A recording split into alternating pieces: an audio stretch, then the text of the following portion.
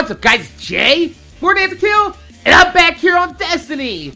And tomorrow, the Iron Curtain will lift for the first time in Year 2, and with it comes Lord Saladas, ready to thrust you into combat.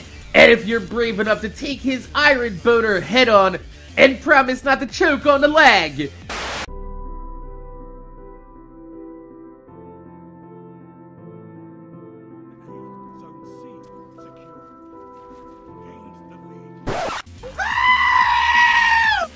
It's also worth noting that Bungie intends weapon drops to be your primary source of Iron Banner gear, and they've increased the drop rates to reflect that. But the catch is there's always a catch. You guys gotta learn this. There's no such thing as a free lunch. Never. Year 2 Iron Banner weapons are not reforgeable, so remember that before you go ahead and start dismantling something that you might not see again. So let's go ahead and take a look at some of the weapons that will be making an appearance in the Iron Banner. That way you can make an educated decision on whether or not you think this gear is actually worth your time competing for, or if you'll just wait for the trials later on this week, because I've been taking a look at these weapons and comparing them with some of the others in the game, and honestly, unless these guns come with some type of perks that aren't already in the database we haven't seen before and Bungie's kept hidden from us, weapons look pretty mediocre, and you can find better versions of them already inside the game. So first up, we have the Ash Raven's Flight Fusion Rifle, and comparing this weapon card to my Omelan Decent FR4 Fusion Rifle from Banshee, I'd rather take the Omelan all day long. Has better stability, higher impact reload. So sorry, Ash Raven, but you're pretty much the ass Raven. Next we have Bredo Mart's Stand, which is a carbon copy of the new Monarchy Objection. That's a very popular gun around the tower these days. And for those of you guys that love your Gellion's demise, comes Convalance's Duty. Pretty much a 100% picture perfect copy of Gellion's demise, right down to the magazine size. You should have just called it Gellion's demise.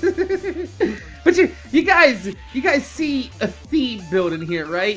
Even though some of the Year 1 Iron Banner weapons were crap, there was a few. I mean, you had like the Fellwinter's Lie, Ephrodite's Spear, Yoder's Hammer, even the Timur's Lash had a few fans, a little bit of a cult following there. But, you know, looking through the rest of these, the only one that actually makes me remotely excited for anything is the Sidearm Iron Wreath, which we've already seen gameplay in the Taken King pre-release footage from E3. It looked like it had a relatively fast time to kill. Whether or not that's still the case inside the Taken King remains to be seen, but even as a weapon collector myself, I can't find myself hopping on board the hype train for the Iron Banner. So, my name is Jay, MorninAfterKill. I want to thank you guys for watching. Make sure you guys rate, comment, subscribe. If you could leave a thumbs up on the video, I'd highly appreciate it, because it gives me motivation to make more videos for you motherfuckers that watch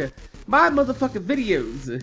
Even with there being a wolfskin cloak in the loot pool, I still think that the Year 1 Iron Banner cloak looked better, and it still wasn't enough to make me want to suffer through its insanely bad connections to get it. So, I'm sorry guys, as much as I wanted to hype up these weapons for you, I can't, because these weapons suck big fat donkey dick.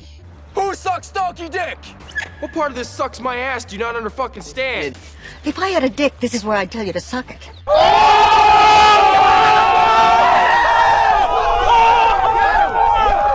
So tell me in the comment section down below, will you be competing for any of this gear, or will you be waiting for the return of the Trials of Osiris? My name is Jay, MorninAfterKill. Thanks for watching, and I'm gonna see you guys later.